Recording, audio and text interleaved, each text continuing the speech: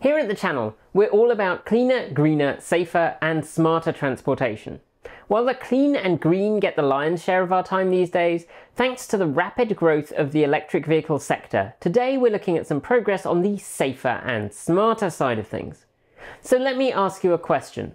When you think about autonomous driving, what pops into your head? Is it a Tesla neatly tracking down the highway under the control of FSD beta? Is it a futuristic Cruise Origin pod or something of that ilk? Is it the news stories about Toyota's autonomous e-pallet hitting a Paralympian? Or is it the countless visualizations on screen of autonomous systems navigating a road, identifying cars, signs, pedestrians and cyclists along the way? For me, it's mainly the latter. Having attended more autonomous driving presentations than I've got earrings, I've gotten very used to watching these visualizations from a wide range of manufacturers. We've seen it from Tesla, we've seen it from Uber, from Waymo, from Nvidia, from Mobileye. And while the visualizations have got fancier, now with 3D representations of cars, not just Vectrex-like bounding boxes, that fundamental underlying model of identifying what's around the car is really common. But object recognition as part of a process which divides driving up into a bunch of separate tasks, each of which the autonomous system is trained to do, while it's a component of many autonomous driving systems, isn't the only way to go out building a self-driving car. And there's lots of different approaches to solving the self-driving problem. As the popular saying goes, dermis and feline can be separated in innumerable ways. So last month I was super excited to watch CommaCon, not CommaCon, because I've never made it to that, because for some reason I always fail to realize until the last minute that it's happening, and then I can't get a ticket, which is really embarrassing for someone who claims geekhood. No, this was CommaCon, which detailed the open source Comma.ai project's progress as it aims to, as they put it, make driving chill. During the event, in which the team unveiled their latest iteration of the hardware on which the project runs, the Comma 3, which we'll come to in a bit, the team also discussed the approach that the Comma project has taken to driver assistance. And what's particularly interesting about Comma is its approach is one of near end-to-end training of its AI.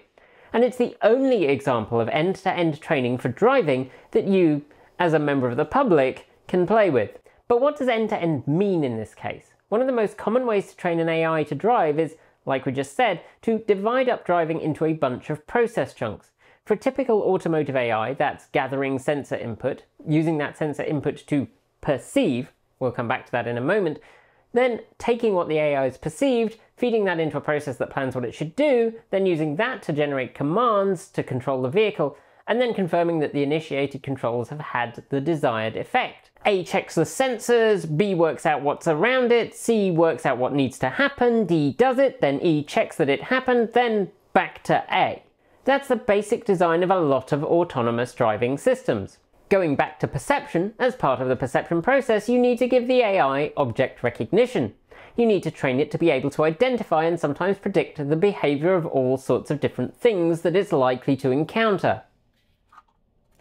This is a car, for example, and it's a thing you should avoid hitting. And this is what you see when looking at a lot of AI driving demonstrations. For human-readable visualizations, they'll draw bounding boxes around things. This box holds a car, this box holds a human, this box is a bicycle, and this box is a... it's a mongoose.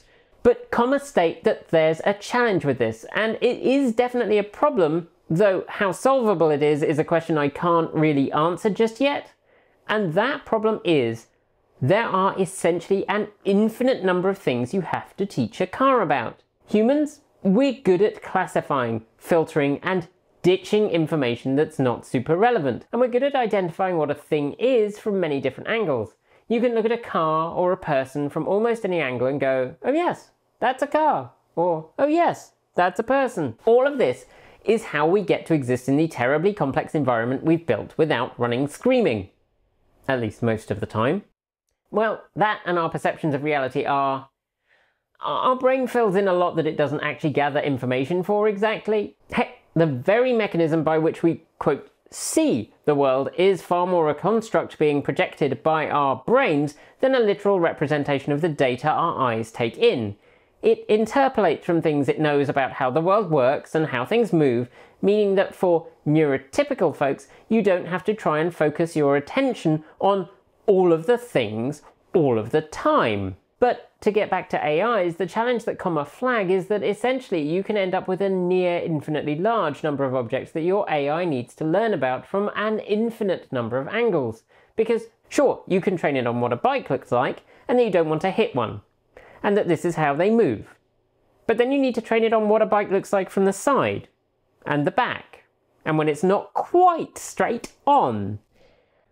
But then what about if it's a folding bike, or a recumbent, or a penny farthing, or a tandem, but it's only got one rider on it? What about when it has a child seat on the back, or it's towing a trailer?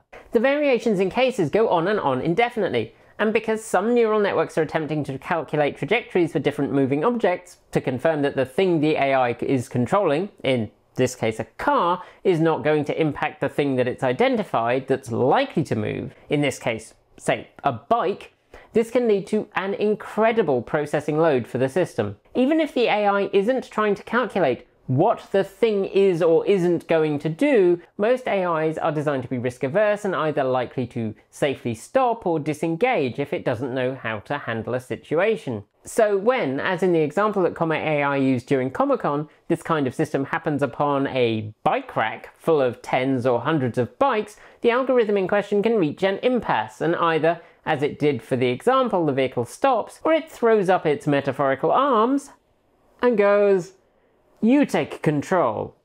That's okay in a driver assistance system, as long as it's clear that it's happening, but it's really a problem if autonomous pods are one of your goals. Because it's identified 100 bikes, and then the planning step, the step with all those rules saying stay in your own lane, don't hit things, stop at stop signs, yield when you should yield. That bit of the process is unable to deal with 200 bikes all pointing into the road. Now, a human will look at the bike rack and largely disregard it. That's because there's no people there. Or the person there is clearly not about to ride off. Or conversely, the human will look at the bike rack and slow down because someone's strapping on a helmet and looking like they're ready to hit the road. In the case of the company in question, they just marked out that area and said, ignore bikes here for the moment. Which is a solution, I suppose? It's not a good one though, and not a solution that's really safe or scalable. So that's what Comma's not doing. Comma's engineers are not teaching their system what all the individual things that it might encounter look like. Instead, Comma's approached teaching the AI to drive more like you teach a human to drive. You show it how to drive. Sure, as a learner, you read the highway code or local equivalent, but essentially you actually learn to drive by looking at how others do it, and by having an instructor say, not like that, like this. Or, in my case, Kate, the speed limit signs are the speed you should be going when you pass them, not a vague suggestion for the future. Comma's using a near end-to-end approach. It's not quite end-to-end, which would be sensor information in, driving out, and that's for a couple of reasons. One is that it's useful to be able to understand why the AI has done something. Typically, Comma say that when the AI has directed the car to behave in a weird way, it's been easily isolated to something in the source training material. For example, in one case, something on the dash that was visible to the camera and misread by the system as a white line in the center of the lane.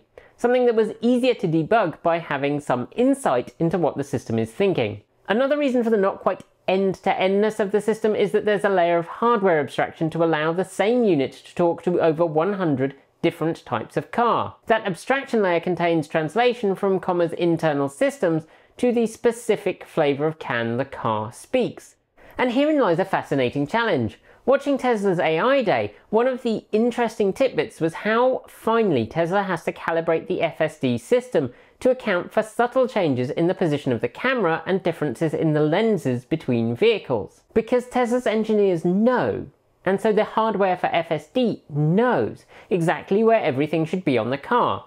It has this information pre-provided, but each camera lens isn't exactly the same, and each camera is positioned very slightly differently, so Tesla's engineers discussed the challenges those subtle differences posed.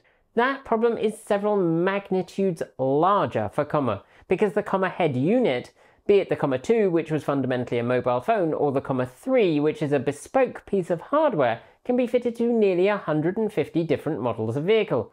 And that installation is basically stick this box with a camera on it in roughly the middle of your windscreen. And then the AI has to learn that stuff. Similar to Tesla's approach, OpenPilot is primarily a vision-based system, and Comma's main input is one of the two front cameras. The Comma 3 features a much higher resolution main camera than both the older Comma 2, and more interestingly, higher resolution than Tesla's current FSD hardware. With 1928 by 1208 pixels, which are apparently massive pixels, and a very wide dynamic range. What that means is that it doesn't need much light to function, and it can get a very sharp image despite being only approximately 1080p. And it can get that image even in low light conditions. As with the Comma 2, it performs driver monitoring with a rear-facing camera, which is now much wider angle and which it seems the team is looking forward to enable handling of traffic patterns behind the car, in addition to monitoring the driver. And yes, that does raise some questions about rear window visibility that one doesn't normally think about with externally mounted rear cameras. Also, because it's taught to drive more the way that you and I have learned, it doesn't require super high resolution maps, which are required for example, GM's Super Cruise and Ford's Blue Cruise. Like Tesla's vision-only system, it has the potential to be much more flexible about which environments it can operate in. And look, I think that all of us at the channel remain skeptical about the ability of a purely camera-based system to exceed the ability of a system using additional sensors. Humans use all their available senses to drive at times, from vision to proprioception to our sense of balance and inertia, so opting to use just one seems unwise. But during the Q&A it was revealed that the radar systems have, in part, proven challenging due to the frequency of false positives they provide. Something that we've also heard from Tesla. Although it should be said there has been recent research that suggests it's possible to markedly improve the resolution of radar systems using a modified waveform. So radar systems' ability to resolve detail may substantially improve. Another significant discussion came about as the engineers discussed what the Comma team refers to as desire. The training footage will, unsurprisingly, include people making turns or choosing what they feel is the best lane to make a turn when there are multiple options. The AI doesn't know why this has happened, and this can lead to undesirable choices in the way the autonomous system behaves. Similarly, how do you let the car know that you want to go left or right? Something that's important for a vehicle operating autonomously. Part of that is integration with Comma's own navigation system, which is relatively early in development, but as George Hotz says, do you trust the car to make a U-turn all by itself just yet? Having had the joyous experience of the Navia Autonome back at CES in 2018, I'm pretty sure that I'm not quite ready for that level of autonomous decision-making just yet.